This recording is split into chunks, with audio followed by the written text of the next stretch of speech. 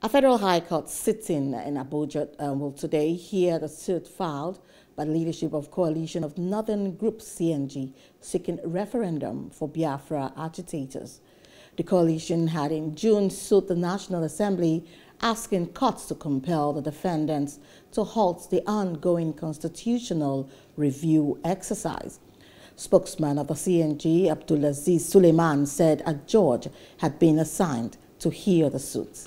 Hello, hope you enjoyed the news. Please do subscribe to our YouTube channel and don't forget to hit the notification button so you get notified about fresh news updates.